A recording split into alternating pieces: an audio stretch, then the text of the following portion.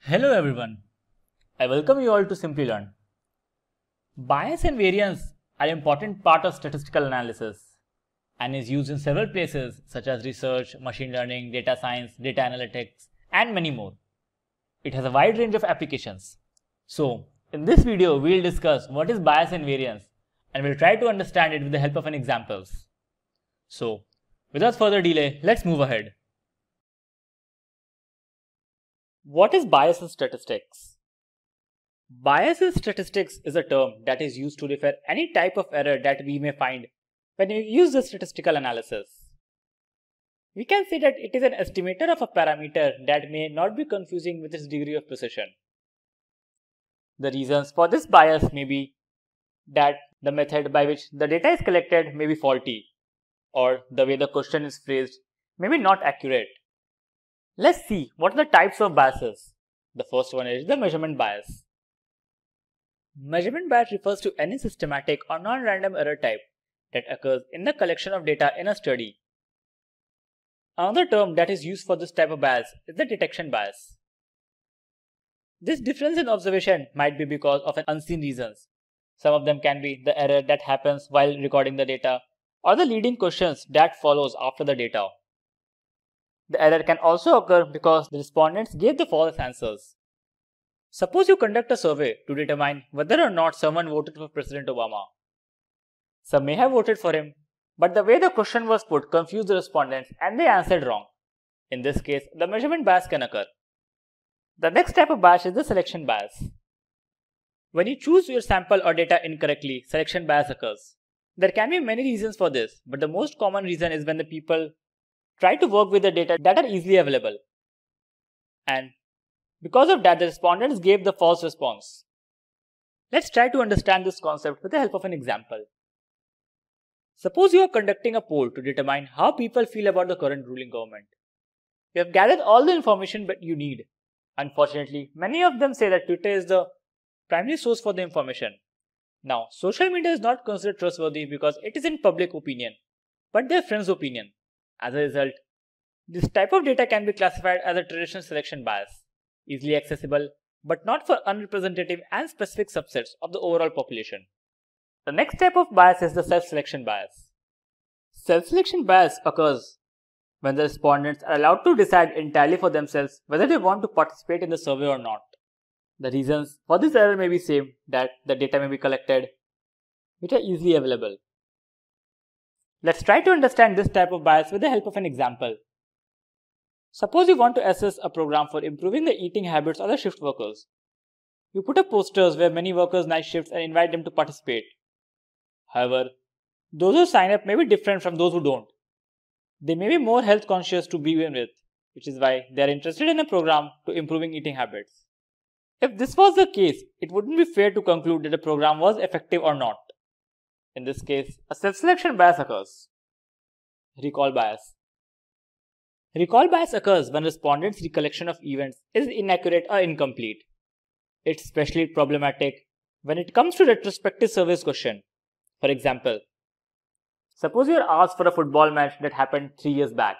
Now, you may remember the goals and the good moments of the football match, but might not be able to recall the bad moments or the fouls or the mistakes that happened in that match. So, if you try to guess work here, in this case, a recall bias can occur. Another one is the observer bias. When a researcher subconsciously projects their expectation onto the research, this is known as the observer bias. In this case, the beliefs or expectation of an observer can influence the data that is collected for the study. Let's try to understand this observer bias with the help of an example. Suppose there is a certain news channel. Now, in the race of TRP, certain news might not be accurate or maybe even false. But to prove his point, he may try to prove that this news is correct and the data that are given are accurate. In this case, the observer, which is the news channel, is trying to force his opinion on the data. And in this case, the observer bias can occur. So, with this we have discussed all the types of biases with the help of an example. If getting your learning started is half the battle, what if you could do that for free? Visit Skill Up by Simplilearn. Click on the link in the description to know more. So, what is statistics? Statistics is a science concerned with developing and studying methods for collecting, analyzing, and interpreting the empirical data. Statistics is a highly interdisciplinary field. Research in statistics finds applicability in virtually all scientific fields and research questions in the various scientific fields. In developing methods and studying the theory that underlies the methods, statisticians draw on a variety of mathematical and computational tools. Now, let's discuss about some of the important terms related to statistics.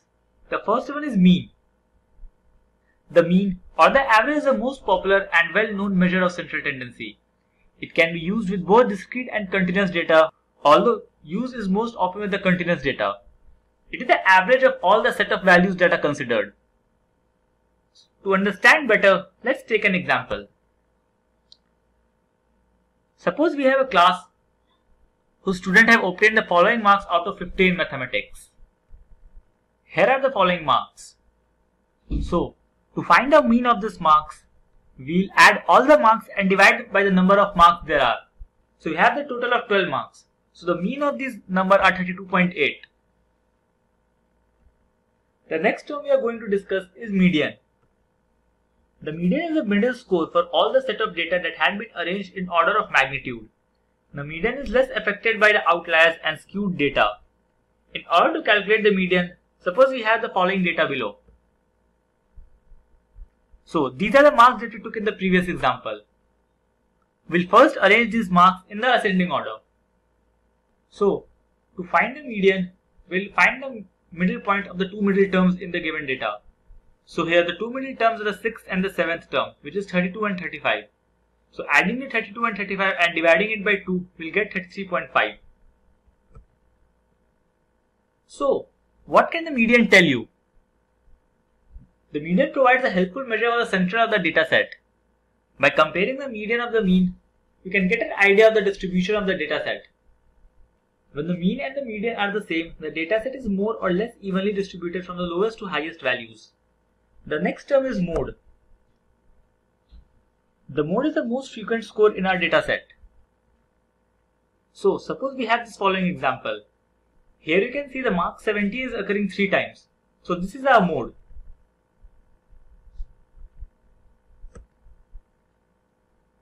Now that we have discussed all the terms related to statistics, let's move on to standard deviation. So, what is a standard deviation? In statistics, a standard deviation is a statistics that measures the dispersion of a dataset relative to its mean. The standard deviation is calculated as the square root of variance by determining each data point's deviation relative to the mean. If the data is close together, the standard deviation will be small. And if the data is spread out, the standard deviation will be large. Let's understand these points with the help of a bell curve. A bell curve's width is defined by its standard deviation, which is calculated as the level of variation of the data in a sample around the mean. One standard deviation away from the mean in either direction on the horizontal axis accounts for some around 68.8% of the people in this group. Suppose a 34.1 on the left side and a 34.1 on the right side. Moving 2 standard deviation away from the mean should include 95% of the total data. Moving 3 standard deviations away from the mean should represent 99.7% of the total data. While interpreting a bell curve, the points nearest to the center of the bell curve are those which are most likely to occur, whereas the point closest to the left and right edges are the outliers. Bell curves are used across the wide variety of disciplines including finance and economics, social science, and the natural science. Standard deviation is often denoted by the Greek letter word sigma. So, now that we know what is the standard deviation, let's see how we can calculate the standard deviation. So, to calculate the standard deviation, we have this formula. This is the under root of x minus x bar whole square divided by n minus 1, where x is the value in the dataset, x bar is the mean of the dataset, and n is the number of data points in the data.